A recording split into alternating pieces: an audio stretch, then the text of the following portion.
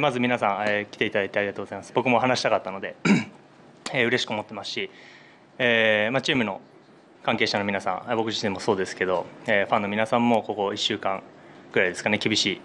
い、1週間だと思うんですけども、メディアの皆さんも含めて、我慢とご理解をしていただいたのはすごくありがたいなと、思っています。まず、僕自身も信頼していた方の、過ちというのを、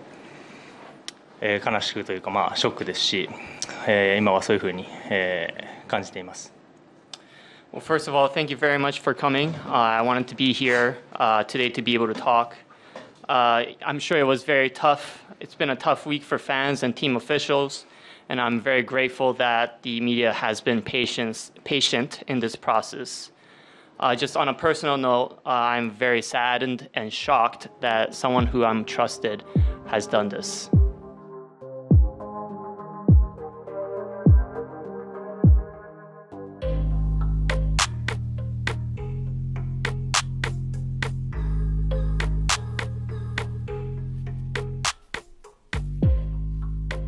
現在進行中の調査もありますので、今日話せることにまず限りがあるというのもご理解いただきたいなということと、また今日ここに詳細をまとめた分かりやすく皆さんにお伝えするためにまとめたメモがありますので、そちらの方に従って何があったのかというのをまず説明させていただきたいなと思います。So obviously today there's things that I'm limited in being able to talk about. I hope you understand. I do have a document in front of me that I will refer to that will detail what has happened. まずはじめに、僕自身は、何かにかけたりとか、誰かに代わって、そのスポーツイベントにかけたりとか、それをまた頼んだり、っていうことはないですし、僕の口座からブックメーカーに対して、誰かに送金を依頼したことももちろん全く、ありません。So I never bet on baseball or any other sports, or never have asked somebody to do it on my behalf. And I have never went through a bookmaker to bet on sports. 本当に数日前まで、彼が、そういうことをしていたっていうのも、全く知りませんでした。Up until a couple of days ago, I didn't know that this was happening. 結論から言うと、彼が僕の口座からお金を盗んで、なおかつみんな僕の周りもそうですね、みんなに嘘をついていたっていうのが結論から言うとそういうことになります。Just to kind of just go over the result, in conclusion, Ippei has been stealing money from my account and has told lies. まずはじめに言うと先週末、韓国ですね、僕の代理人に対してメディアの方から私が、僕のにですね、違法のブックメーカーから、僕が、関与しているのではないかというスポーツ賭博について、関与しているのではないかという打診が連絡がありました。Last weekend in Korea, media has reached out to a representative in my camp, inquiring about my potential involvement in this sports betting. で一平さんは僕にこういった取材の依頼があるということをまず、僕には話していなかったし、僕の方にそういう連絡はまず来ていなかったということと、まずはじめに代理人には、一平さんは僕と話して分かったのは、一平さんにではなく、某友人の借金の肩代わりとして、支払ったというふうに、僕の代理人も含めてみんなに話してました。So Ippei never revealed to me that there was this media inquiry, and to the representatives in my camp, Ippei told to the media and to my representatives that I, on behalf of a friend, paid off debt. でその翌日にさらに尋問で一平さんは、僕たちの代理人に対して、借金は自分のもの、つまり一平さん自身が作ったものだということを、説明しました。Upon further questioning, it was revealed that it was actually, in fact, Ippei who was in debt. でそれを僕が、肩代わりしたという話を、その時に代理人に話したそうです。And told my representatives that I was paying off those debt. そしてこれらは全く全てが嘘だったということですね。And all of this has been a complete lie. 一平さんは取材依頼のことも僕にはもちろん、その時伝えていなかったですし、代理人の人たちに対しても、僕はすでに彼と話して、コミュニケーションを取っていたということを、嘘をついてました。So Ippei obviously lied about, basically didn't tell me about the media inquiry. And then その代表に対して、僕もそうだし代表、チームもそうですね、チームも、代理の人たちに対しても、つまり僕とコミュニケーションを取っていたっていうふうに嘘をついてました。So Ippei has been telling everybody around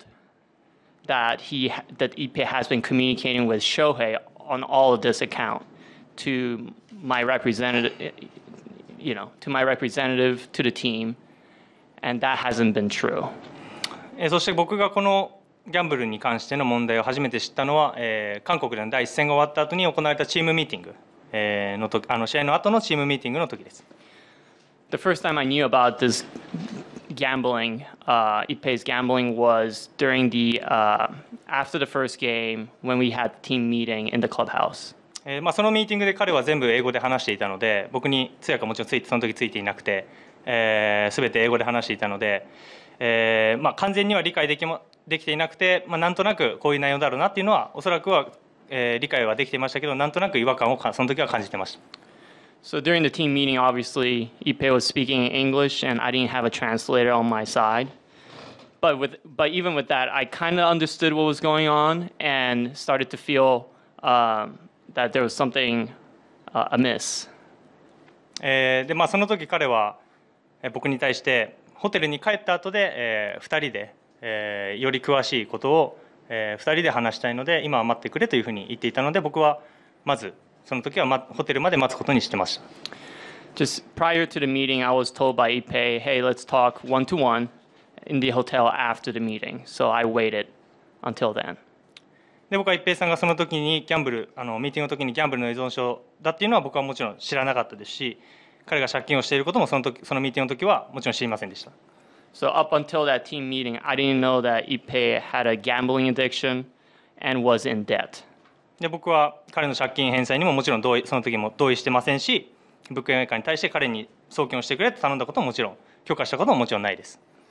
And obviously at that point, I never agreed to pay off the debt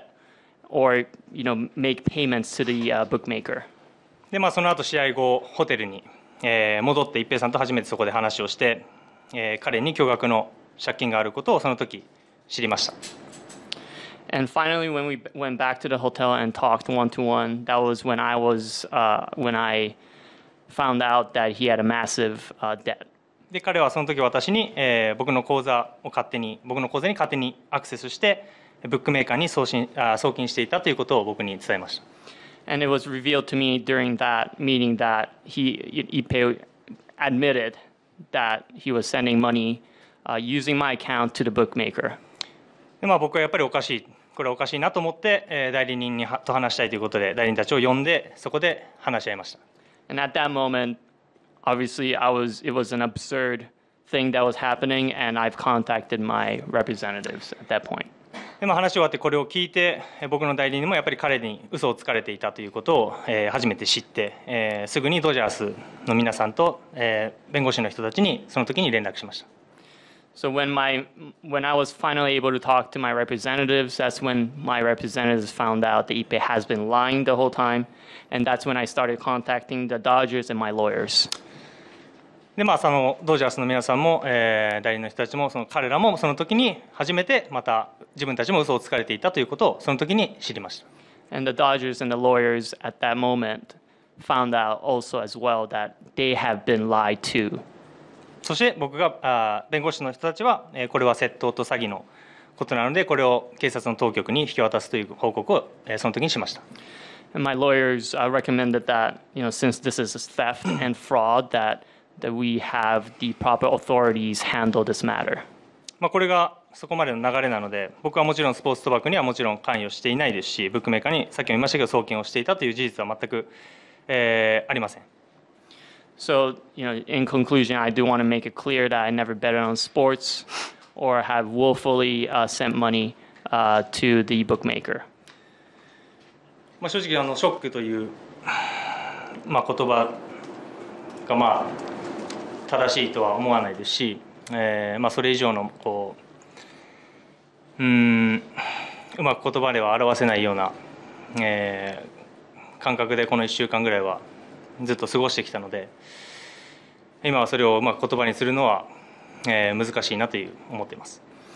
To summarize how I'm feeling right now, I'm just beyond shocked. It's really hard to verbalize how I am feeling at this point.